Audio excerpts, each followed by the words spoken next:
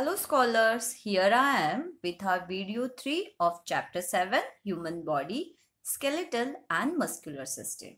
Scholars, we are learning about the skeleton, okay, and its different parts. Fine. So, in this video, we are going to learn about one more part of our skeletal system. Let's see which one is that. Here it is a picture of human skeleton. Fine. So scholars, we know that the framework of bones is the skeleton. Now these bones are hard, rigid and they are not flexible. Okay.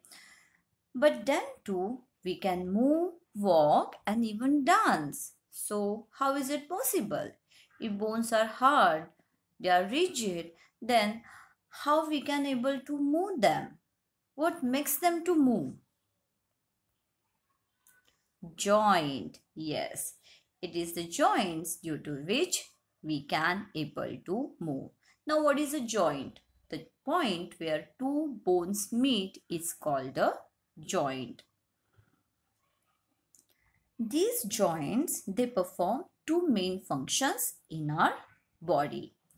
They hold the bones together to form the skeleton and they allow the skeleton to move.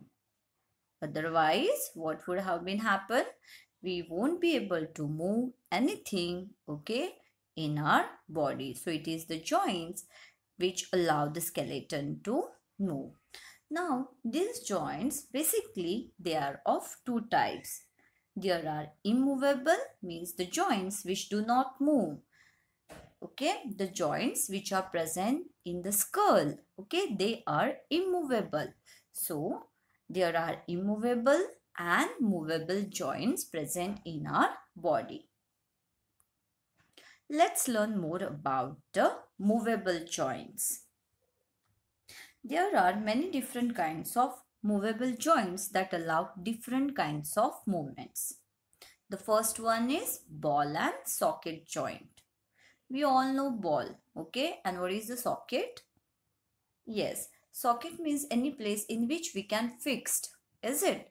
So, if we see the ball and socket joint, okay, one bone has a ball-like round structure and that bone can be fixed into the cavity of another bone. So, hence it is called as the ball and socket joint.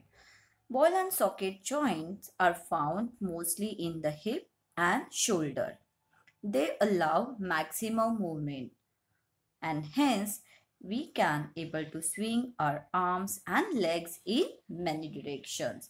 So ball and socket joints, they allow maximum movements.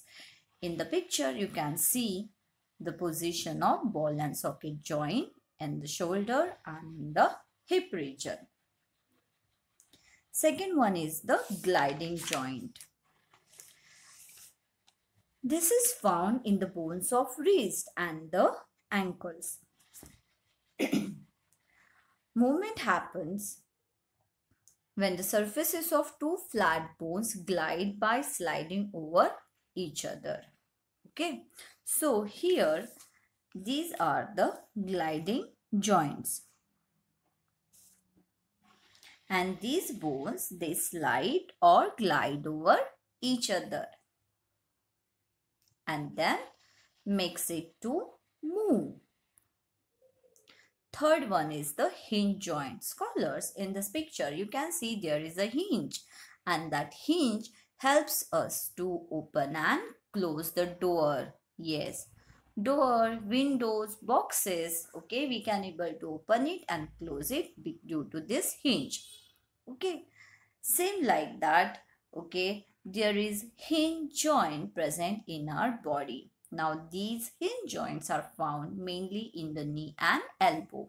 Just move your elbow, okay, you can see it is just doing the action like the hinge, is it? So this movement of this joint is very similar to the hinge door. So the movement of this hinge joint is similar to hinged door.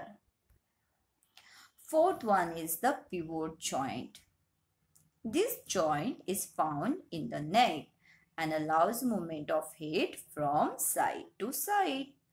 Just move your head. You can move it up and down, side to side. Yes, and due to pivot joint which is found in the neck, we can able to move it. Now the last one is the saddle joint. Saddle joint are found only in the thumbs. They allow a back and forth rocking movement as well as side to side movement of the thumbs.